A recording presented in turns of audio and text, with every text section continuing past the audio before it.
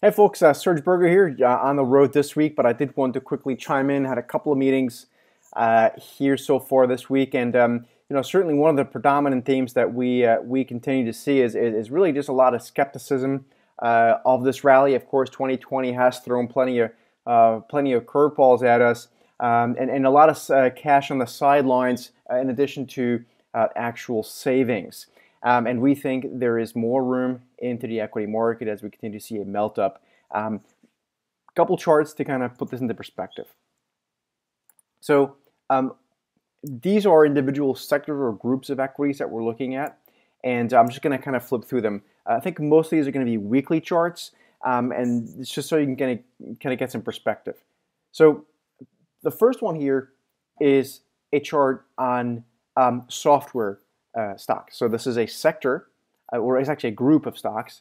The ETF is IGV, and what you're looking at here is essentially a bunch of stocks that have software stocks that have consolidated now, really since late August. Excuse me.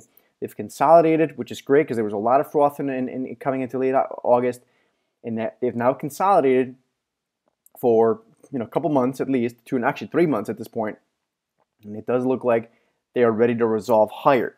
Now, when we say higher, this doesn't mean this has to happen tomorrow, but through the lens of the next few months, this does look like the path of least resistance continues to be higher. So IGV software stocks.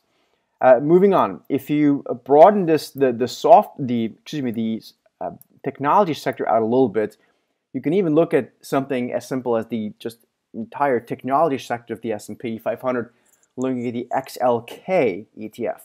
Same story here. You see a sector that essentially, and this is a sector, not a group, entire sector, essentially found resistance or got overbought, as we call it in the technical land, in August, consolidated now for September, October, November, and it does look like the path of least resistance points to the upside for the next few months. Remember, we are also seasonally in one of those strongest periods right now, not only from between Thanksgiving, which is late November, into end of the year, but also really through, let's call it March or April. Again, not in a straight line, but this is kind of a pretty good consolidation pattern. The point is, I'm trying to show you this is happening like almost everywhere now.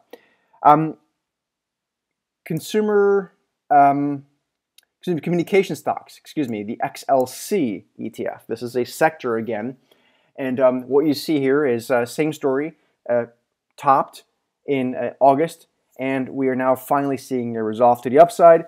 And just to kind of, this has now been a few areas in the tech space.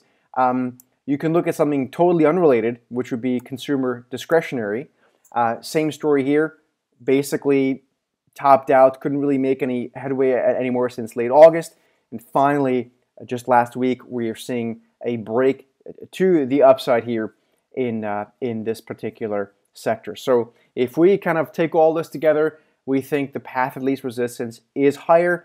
Again, this does not mean that one has to assume tremendously risky positions, but we think the path of least resistance is higher. The unknown is always going to be the biggest risk out there. Remember that. So it's really a game of risk management that we're playing here. With that said, I hope this makes sense, folks. I hope you enjoy this, and we'll see you again soon.